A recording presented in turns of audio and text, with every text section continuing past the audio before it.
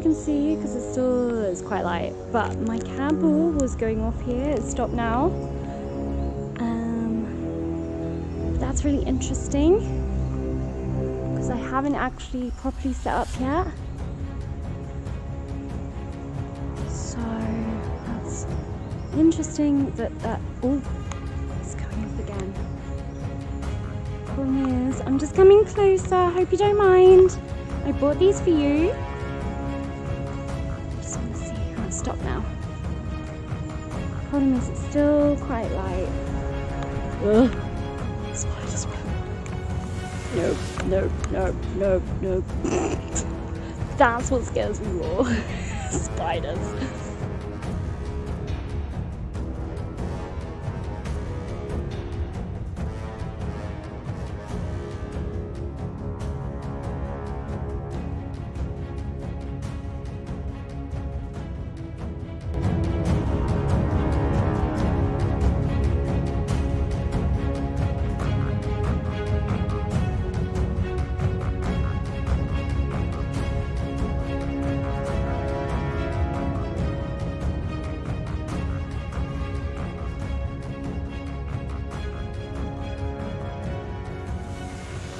And welcome to another episode of Ghosts Real.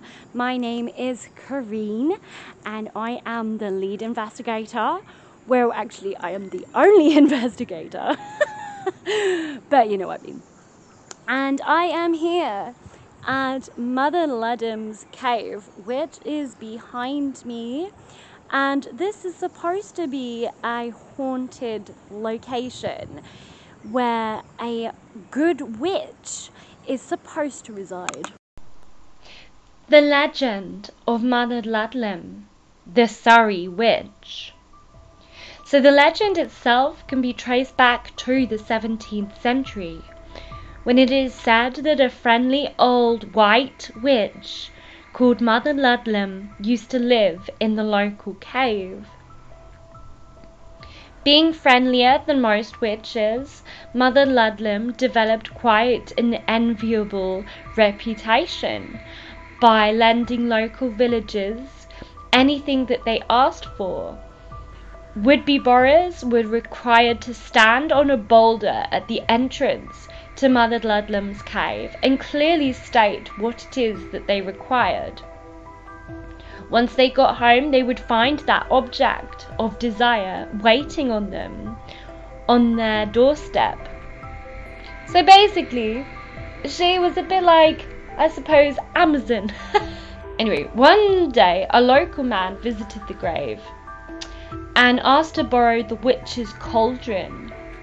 Hesitant, she did actually grant his request, although this was her personal property.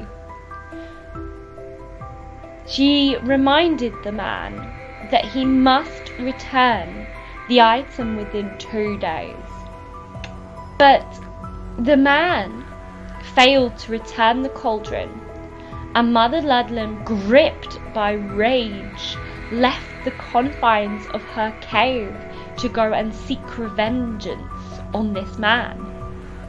Upon hearing that he was a wanted man, the borrower sought refuge in Frensham Church, and this is where the cauldron apparently remains to this day. Whether or not this legend holds any truth remains conjecture, but what we do know is that the cauldron was used for centuries by priests at Frensham for the brewing of church ale. It was even used for catering at religious festivals. So, it does actually mean that there is a cauldron. So, the question now remains, was there really Mother Ludlam? There is also variations to this story. In the 1937 version of this legend, it is recorded that one day the devil in disguise visited Mother Ludlam and asked to borrow the cauldron. Recognizing the devil from his hoof prints in the sand, she refused. So then the devil stole the cauldron, With the witch in hot pursuit, he made great leaps, and the devil created a series of hills around the area when he touched the ground, these now being these sandstone hills, and they are called the Devil's Jump. The devil dropped the cauldron on the last of these hills, which is now called Kettleberry or Kettleberry Hill. Mother Ludlam recovered her cauldron, but she placed it in Frensham Church, where it would be safe from the devil.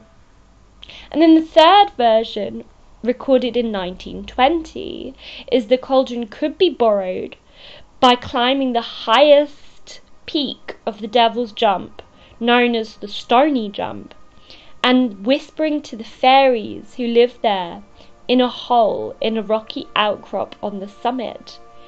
If the borrower failed to return an item, the fairies condemned the borrower to have the cauldron follow him or her wherever they went. Distressed by the presence of their pursuer, they would then seek sanctuary in Frensham Church, where they would collapse and die, leaving the cauldron trapped inside. So there you go. I mean, there's 3 variations of the legend associated with Mother Ludlam. I mean, the earliest version of the legend was recorded by John Aubrey in 1673 in his National History Antiquities of Surrey book. However, it makes no mention of a witch, and it is likely that the story was originally associated apparently with fairies. However, again, we are not 100% sure about that, but John Aubrey visited the area in 1673 and was informed that Ludwell, which was the name then, was named after Lud, king of the South Saxons, who went to bath his wounds after the battle.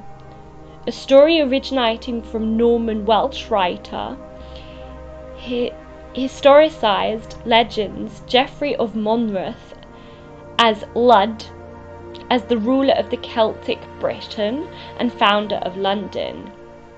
A modern ethnographer would identify Lud as a Celtic god, and apparently there was a temple dedicated to him that once stood in London, near, of course, Ludgate. So he was known as the Celtic god of healing. The Lud element of the name is maintained in the latest adaptation of Mother Ludlam, meaning it is Old English for loud, noisy spring, and also can be traced back to healing. So a bit more about the cave itself. Obviously, the cave has been given many names. It is known now as Mother Ludlam's Cave, but has been known as the past as Mother Ludlam's Hole, and is a small cave in the sandstone cliff of the Waverley at Moor Park in the southwest of Surrey. The cave is subject to a number of local legends, and a spring rises in the cave, which has been recorded in the 13th century. It was used by the monks at the time for Waverley Abbey. A monk named Simon is credited with identifying the spring as a suitable water source for the rest of the monks in 1218.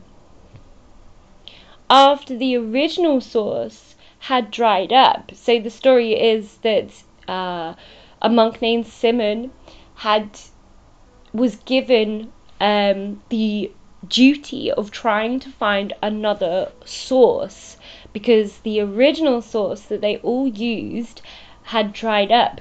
The spring had gone, so he was basically told, you have to go and find some more water, and so he did. The brothers of the abbey dedicated the spring to St. Mary, so it also, at that time, became known as St. Mary's Well. The cave is a naturally formed spring, and cave, which has been then made by the spring, but it may have been enlarged by the monks and was made into a grotto, possibly during the 18th century. Again, not really sure when it was, but it was further enhanced by the addition of an ironstone arched entrance, possibly during the reign of Queen Victoria. The cave has been explored and surveyed at around 200 feet long in 1945 and as 192 feet to recent roof collapse in 1961. So unfortunately I cannot go in because of the bats. So there's actually 3 protected species of bats here. So the cave is locked because of this, because obviously you don't want to disturb them. However, I have put some cat balls down. Interestingly, the cat ball there you can see in shot has gone off twice. The other one, which is here, has not gone off at all.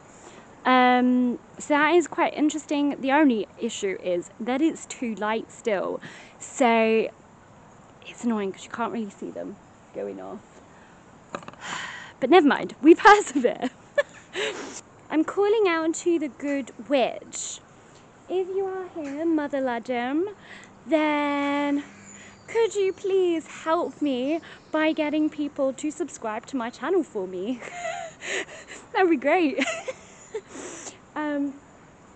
Although I don't think she does that, but hey, on to that. If you really enjoyed this video, please don't forget to like and subscribe and leave a comment for me if you have enjoyed this one. But anyway, let's get into it. Okay, so what I thought I would start off with is a simple, basically a simple voice recording session. However, there is a lot of background noise,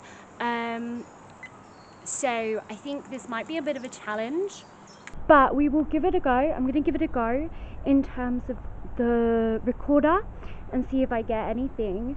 Now, there is a ton of history here, like an actual ton of history. This is why I've got my raspberry beads, because also the legend states that she had a cauldron, Mother Ludlam, and the cauldron was supposedly taken. What I'm going to do, I'm going to start off, I'm going to do a voice recording. I'm going to put it where the cat ball was going off, so down there where the cat ball is, and I'm going to see if I get any results there. So the problem is, as I said, I can't go in.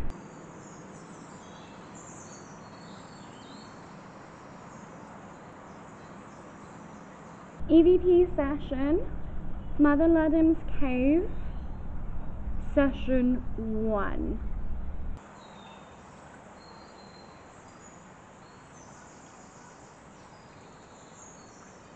Problem is, as I said, there is a lot of background noise.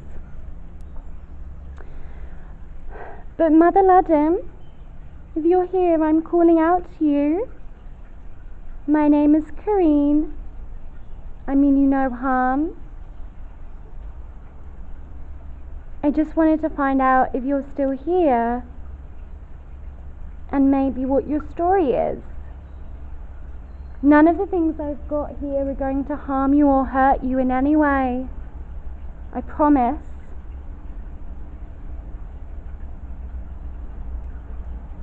So I've got a little device down here and you can speak into it and I'll be able to hear you. So my first question is, were you a witch?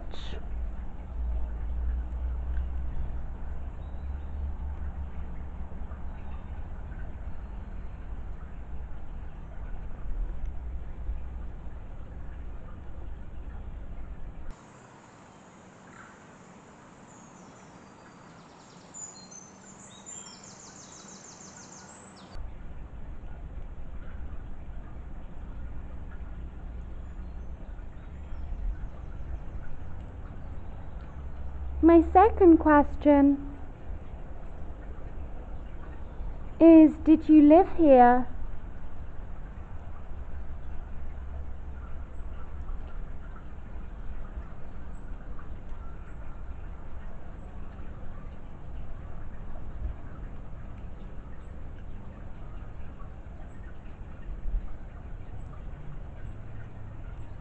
My third question is, when were you around? When were you here?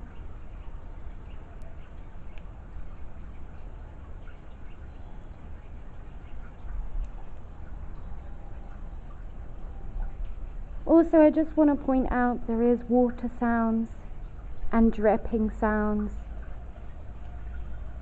So those sounds are just the sounds of the cave. I just want to point that out for myself on the recording there. But if you are here, Mother Ludlam, could you make a different sound for me?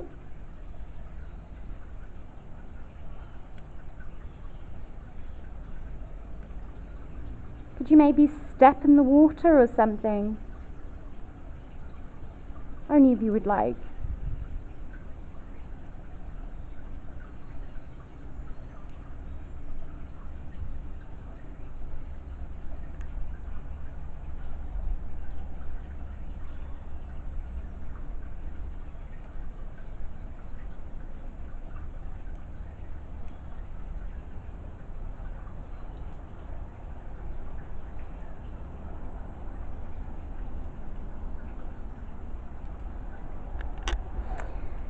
Okay, I'm going to listen to this back now. Oops, that was me. That just made the cat book off. EVP session, Mother Ludlam's cave, session 1. So I've just put that down there. That was me putting it Problem is, down. as I said, there is a lot of background noise.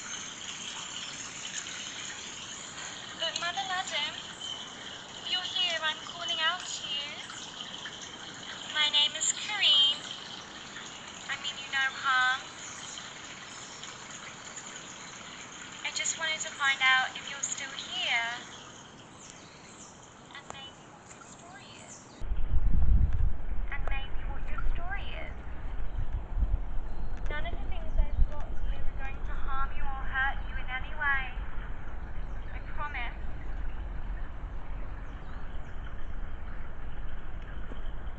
So I've got a little device down here, and you can speak into it, and I'll be able to hear you. So my first question is, were you a witch?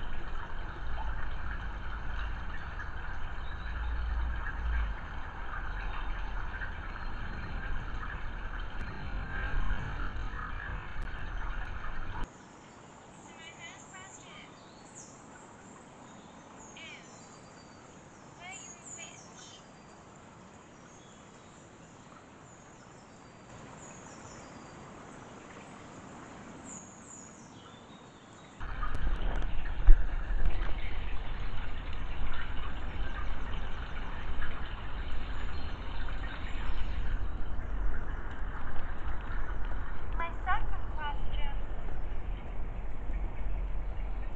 is, did you live here?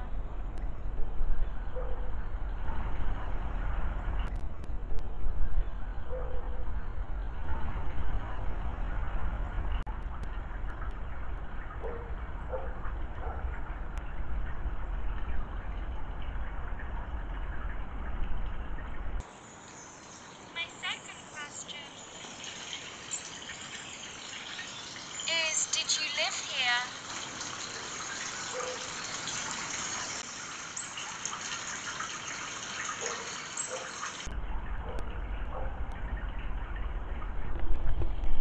I just want to say that's not paranormal with a dog. Is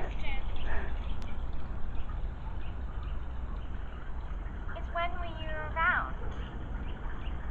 When were you here?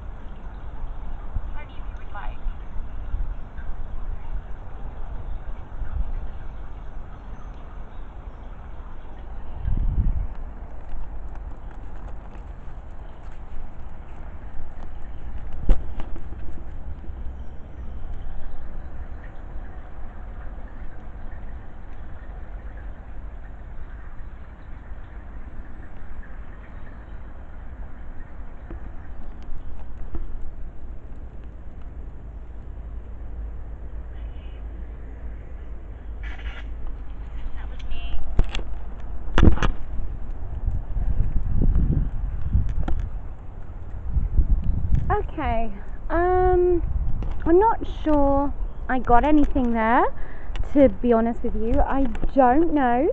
I'm actually not sure if I got anything there, to be honest. I may have got something when I first started speaking, but I'm not 100% sure, and I will need to listen to that back at home without those background noises, because then I heard a dog and there's still just a lot of noise, and also as well water making that noise does not help. But if you guys spotted anything, then obviously please do let me know in the comments below. Also, by the way, while I'm here, I was thinking I may do a live here. If that is something, I've got a few locations in mind, but I'm going to let you guys vote for the one you want me to do as a live. So put in the comments below whether you'd like me to do a live here, where I'll come back maybe a bit more in the dusk maybe or something. But if you'd like me to do a live here, then put that down in the comments below. So the next thing I'm going to do is I'm going to do a spirit box session.